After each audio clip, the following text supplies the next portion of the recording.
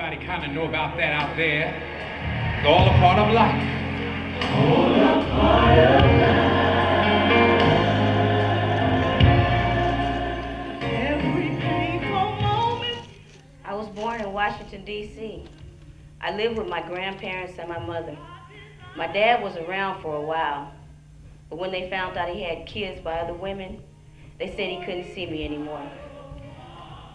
My mom left me for 6 months. She finally sent for me.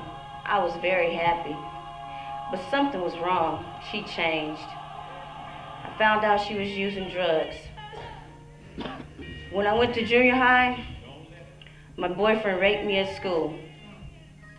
The whole school hated me after that, so I left school never to return. When I was 14, I moved out and moved with my 18-year-old boyfriend. Everything was good at first, but then we started using drugs. It turned into an abusive relationship. We had 6 beautiful kids, but I lost one in a fire. I lost another one due to my drug abuse.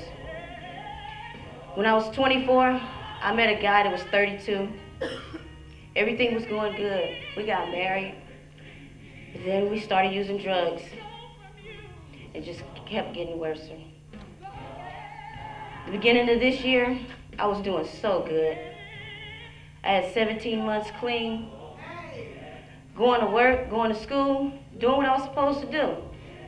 And I was 5 months pregnant. March 17th, I had my baby 4 months premature. He was 2 pounds, 1 ounce. But I was doing so good, I knew that he was gonna make it. 8 days later, he didn't. I was so depressed, so depressed. I started using drugs again. I went on a 2-week run. Didn't eat, didn't sleep, didn't care, I wanted to die. But now, I have Jesus Christ.